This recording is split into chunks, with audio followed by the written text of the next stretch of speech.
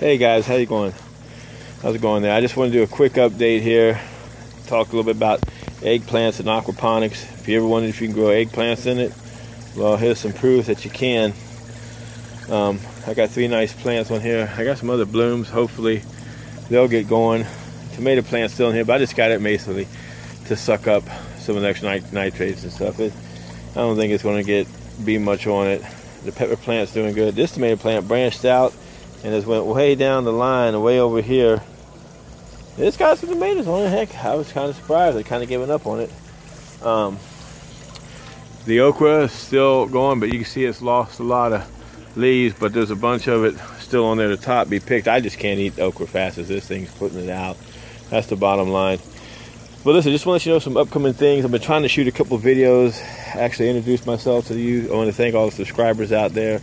You guys coming on the channel. I'm planning on really doing a bunch of changes with this hydroponic system, or the aquaponic system, and the hydroponic system over the winter. Doing a couple, maybe an NFT build, a small one, and trying to go through that with you guys. And like I said, I'll introduce myself on camera. I started to make a video, it got messed up. So, anyways, I just want to give you guys a shout out. Oh, let me show you one other thing too. I want to tell you about. Hold on. Well, you can't really see it now. It rained in this bucket. This was fish food. And I wanted to talk to you just a little bit about the importance of fish food. You know, I'm new to aquaponics. I did a lot of studying before I did it, you know, but I didn't know a lot about raising fish. But one thing I found out was, and I kind of knew it to be true, is you got, you know, I did have high-grade fish food, but the problem is it goes bad after a while. And so I gotten a little busy, and my wife was the one that pointed out. She goes, "Don't you see this fish food's a little bit moldy?" And I couldn't really, my eyesight ain't the best, and it was inside. And I guess I had it by a window in my shed, and it kind of got wet, and it did get a little bit moldy. And I looked at the shelf life of food, did some research, and after a while, food just loses the fish food. Now, somebody can tell me if I'm wrong.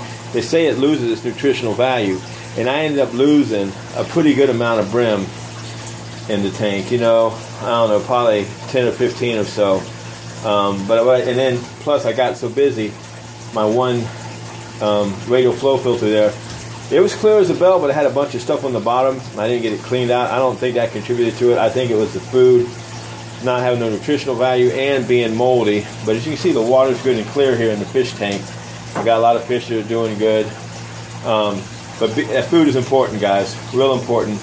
Make sure that, you know, if you get a big bag, you got to keep a place to get it really dry and actually let it, you know, don't keep it for too long. I'd say, I don't know exactly what the shelf life is. If it says 4 months, 5 months, 6 months, I don't know. But you got to make sure you keep that nutritional value up in the food, because it wasn't good. Anyways, hope that helps you out a little bit on the food. And if anybody else knows more about the food, raised fish, you know a lot more about it, I appreciate the shout out. Let me know,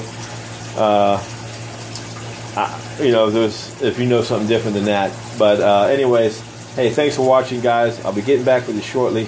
Really appreciate you subscribers out there. And if you like this video, go ahead and like it. And if you hate it, that's fine too. Just do it. And then if you leave a comment, let me know why you hate it. Maybe I can do something better in the future. Anyways, hey, you guys have a great one. And thanks a lot. Bye.